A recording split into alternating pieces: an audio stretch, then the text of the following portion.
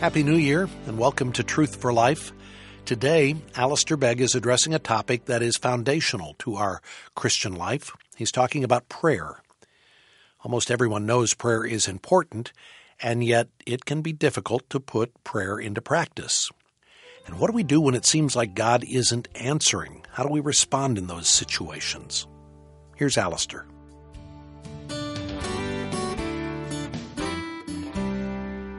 What I do want to do is address with you the subject of prayer.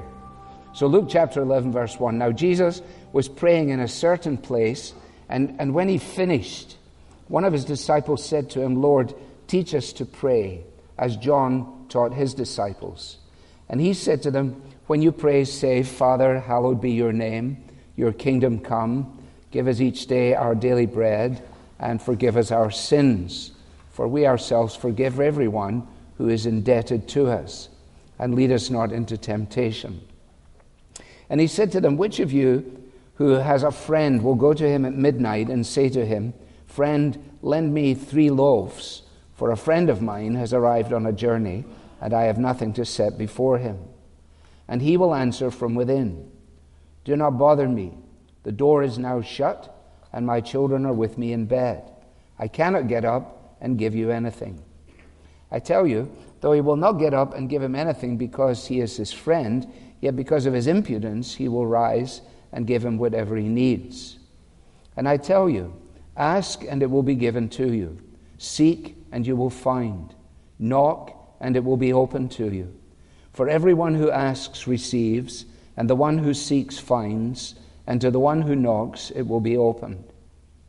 What father among you, if his son asks for a fish, will instead of a fish give him a serpent? Or if he asks for an egg, will give him a scorpion? If you then, who are evil, know how to give good gifts to your children, how much more will the Heavenly Father give the Holy Spirit to those who ask him? Amen.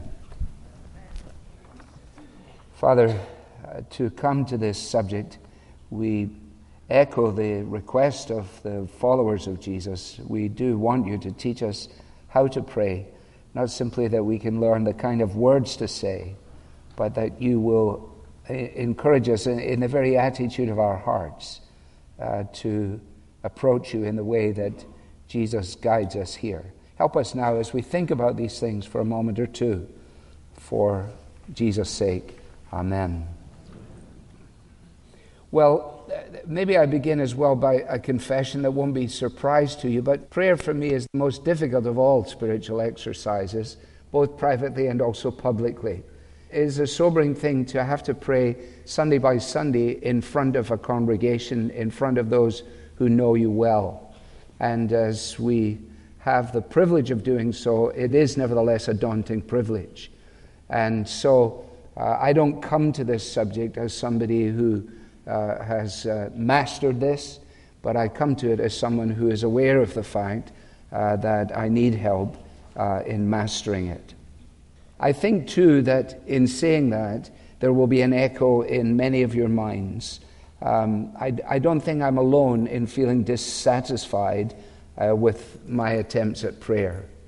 And one of the reasons for the challenge that we face in relationship to this is simply because of the spiritual warfare in which we find ourselves. And there's nowhere, I think, that the devil works more arduously or successfully in the lives of many of us as Christians than in this matter of prayer, or more accurately, in the absence or the lack of prayer.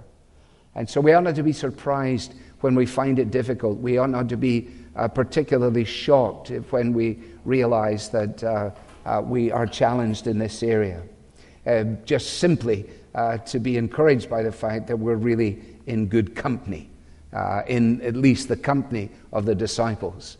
And we can only but imagine that the disciples, when they had occasion to be with one another and outside the company of Jesus, surely they must have said to each other, I wonder what Jesus says all night. I wonder how he prays for the whole night. I went to find him the other evening and he was gone again. What do you think he says? Why would he do these things?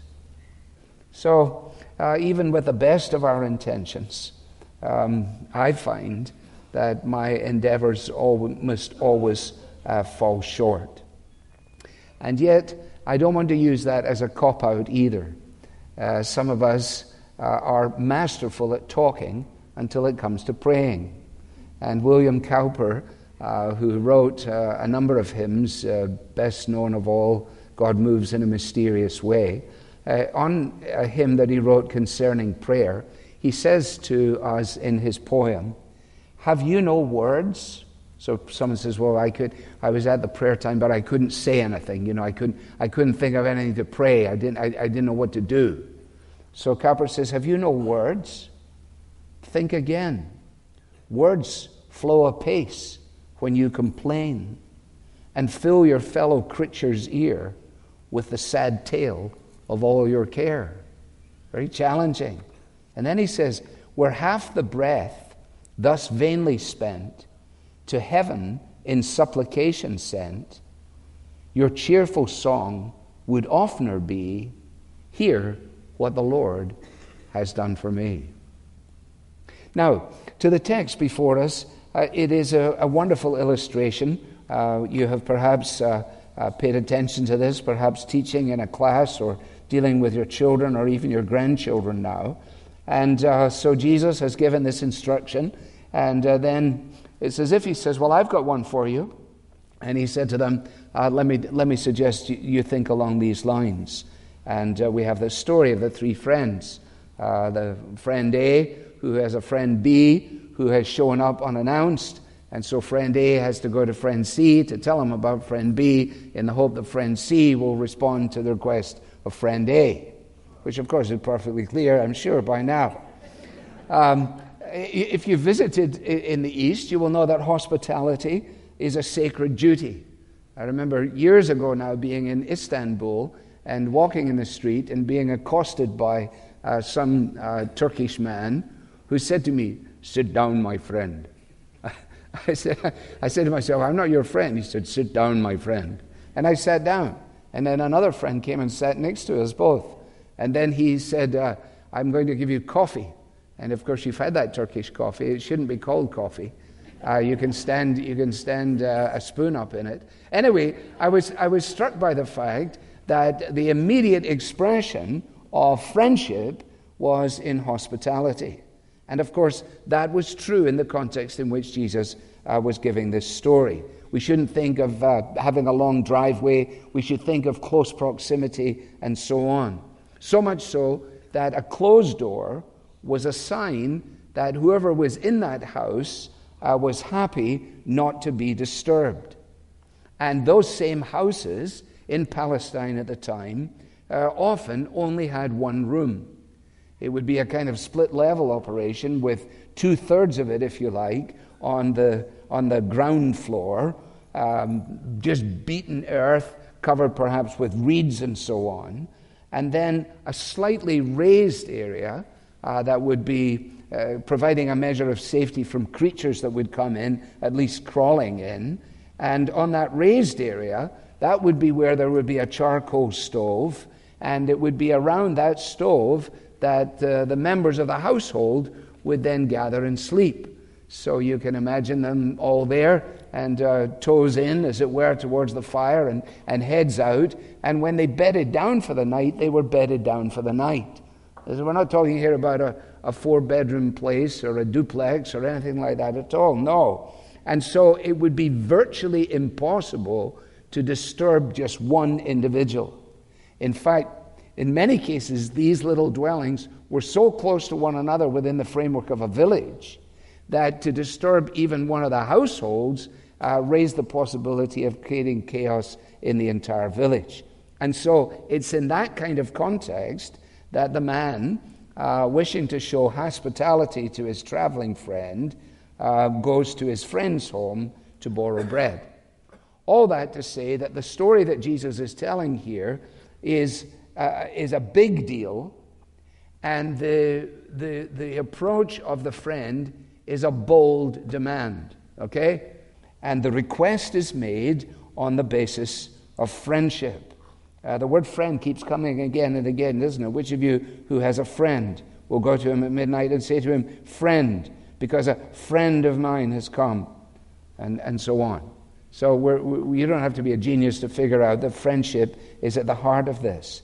And the request that is made by this individual is not born out of selfishness, but it is born out of necessity. Now, if you think about it again in terms very different from our own, this is not somebody who had been at Giant Eagle earlier in the day and his kids had eaten all of his food. This is a context in which the food would be made, the bread would be made, usually first thing in the morning, and would easily and almost inevitably be done by the time the evening shadows fell. But of course, we were over and done with by that time, and so when the morning came, there would be time to once again prepare for the opportunities of the day. Somebody would be up early to do that. Well, so it's perfectly understandable that it's not because the friend A who's come along has been neglectful. He's just dealing with life as it is unfolded. And since his friend has come, it's only right that he would show him hospitality. He can't send him to his bed with nothing to eat, but since he hasn't anything to provide for him, then he has to do what he does. So, he says, if you think about it, if you had a friend, if this friend came at midnight and said to him, give me the 3 loaves, because somebody has come on a journey, I have nothing to set before him. Imagine he says that the answer will come from within, don't bother me. That doesn't sound very nice. The door is now shut. My children are with me in bed. I can't get up and give you anything. Okay, well, thank you. So Jesus says, I tell you, though he won't get up and give him anything because he is his friend, which is what he should do, right? In actual fact, because of this fellow's impudence or impatience or persistence, he will actually get up and give him what he needs. It's very, very important that we don't go wrong here, because the point of this story surely is not, in application, the reluctance of God to answer. That's not what Jesus is teaching. What Jesus is teaching is the persistence of each of us will display the sense of our own need and of our longing for and our determination to receive an answer. That's what's being taught here.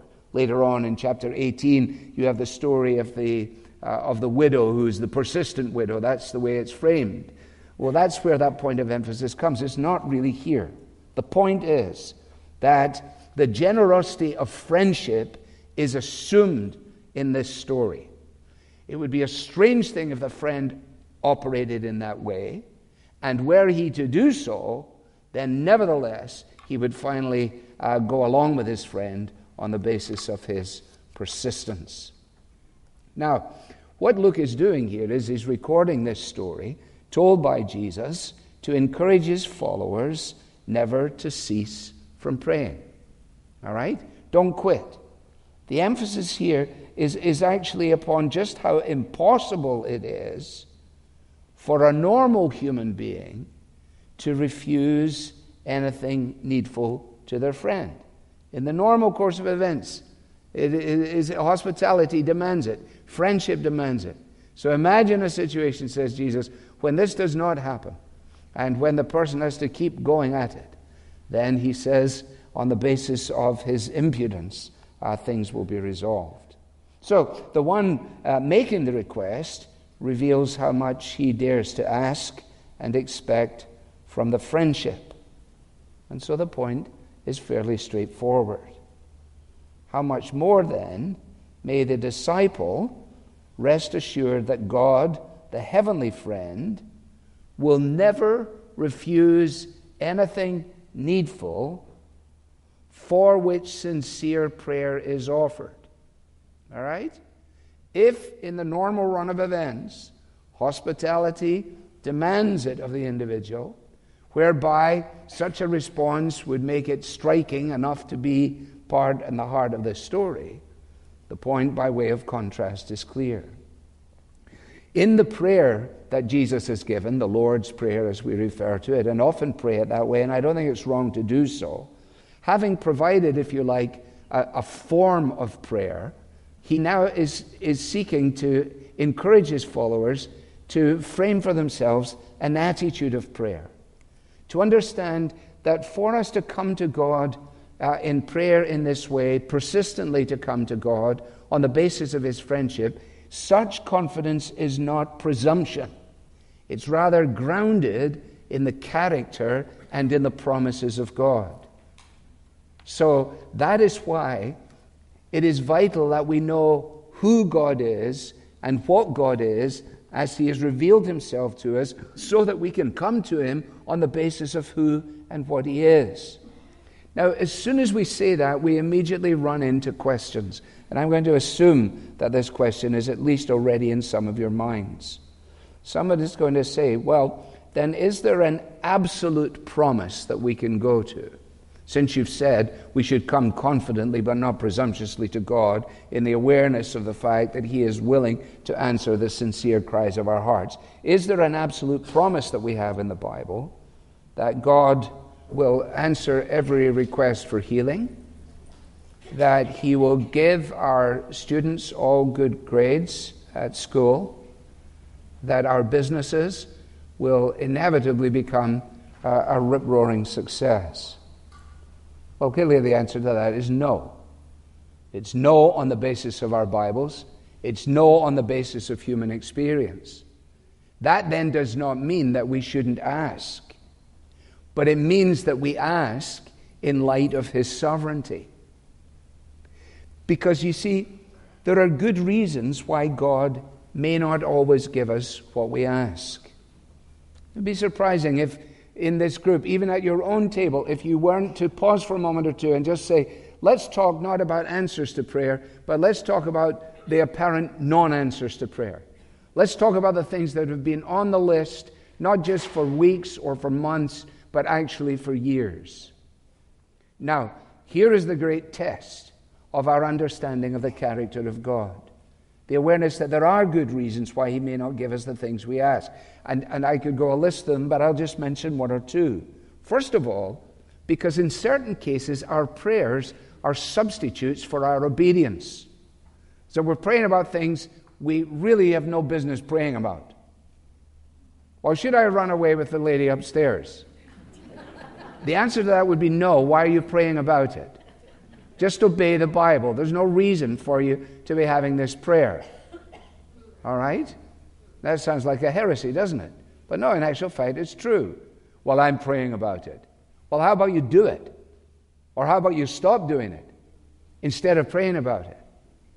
Now, don't take that to an extreme, but allow it, because God will often say, I'm not going to give this to you because you are going to learn more in the absence of this than in the presence of it.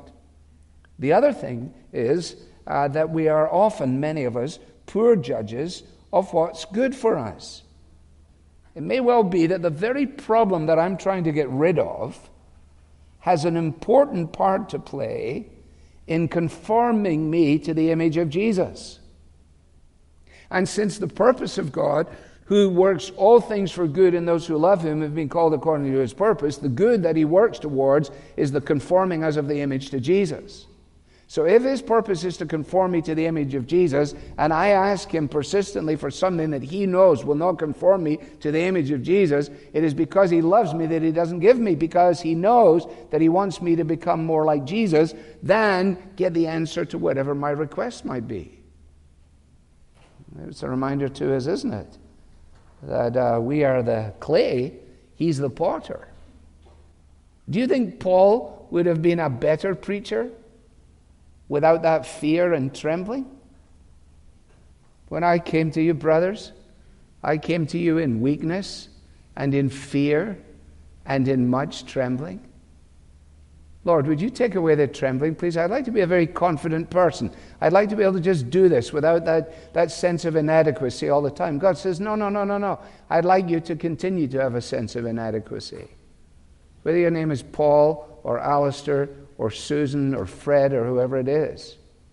You got the very same thing in Paul in Corinthians with his thorn in the flesh. 3 times I asked the Lord, take this away from me. And 3 times the Lord said, no chance. My grace is sufficient for you, for my strength is made perfect in weakness.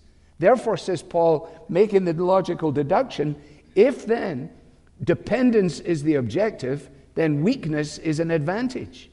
Therefore, since when I am weak, then I am strong, I will all the more glory in my weaknesses, so that Christ's power may rest upon me. See how upside down that is in thinking? It's the right way up, but it's upside down in so many contemporary views. So, prayer can be a substitute for obedience. Secondly, we're poor judges of what is good for us. And thirdly, we're even poorer judges of what is good for other people. That's why it's good to know we have a sovereign God. Sometimes we're asking for our children what isn't wise or what isn't best. Some mother praying that God would take away the inevitable ineptitude of her son and make him a very useful pastor, when in actual fact he'd be a pain in the neck as a pastor. And so God says, no, I'm going to leave him the way he is. Well, but that's what I would like. Well, he says, I know what you would like, but you don't always know what's best for yourself, and you might know what's best for your son or for your daughter. Here's a quote from one of the commentators that may be helpful. If even an imperfect human being, notwithstanding the inconvenience to which he is put, will arrive at midnight to give a friend what he needs if he comes and asks him for help, how much more then will God listen to the sincere prayers and supplications of his children who are really in need?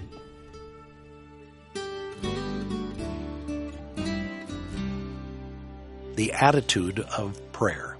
That's our subject today from Alistair Begg. You're listening to Truth for Life. We're so glad to have you with us on the first day of a new year. There is no better way to set the pace for the coming months than to root ourselves firmly in God's Word. We hope you'll join us every day in 2020. And if you're looking for a resource to enrich your personal time of study during the new year, we'd love to send you a copy of a devotional called Daily Readings from All Four Gospels for morning and evening. This is by the 19th century pastor J.C. Ryle. His extensive, theologically rich and yet practical commentaries have been reformatted into bite-sized readings, 2 for each day. This devotional is an excellent way to take a deep dive into the Gospels during 2020. And each study has practical takeaways to help you find personal application from the text. When you donate today to support this ministry in the new year, make sure you request your copy of the devotional Daily Readings from All Four Gospels by J.C. Ryle. The book comes as our way of expressing our sincere thanks, and you can give online at truthforlife.org/donate. And please note that our offices are closed today in celebration of the new year, so get in touch with us online or give us a call tomorrow at 888-588-7884. And by the way, if you gave a gift during the month of December to help us meet our year-end obligations, I want to express our sincere gratitude for your partnership. Now, before we close, Alistair has a few words to share as we embark on the year 2020. Some of my fondest memories of life in Scotland are tied directly to the first day of a new year. It still holds a tremendous appeal for me, and I think for all of us. Another day, a new chapter, all before us. So let me say to you, thank you for last year, and I wish you and your family a very blessed and happy new year. Happy New Year to you all. I'm Bob Lepine, also wishing you a happy new year. Be sure to join us tomorrow as Alistair concludes his message titled The Attitude of Prayer. The Bible teaching of Alistair Begg is furnished by Truth for Life, where the learning is for living.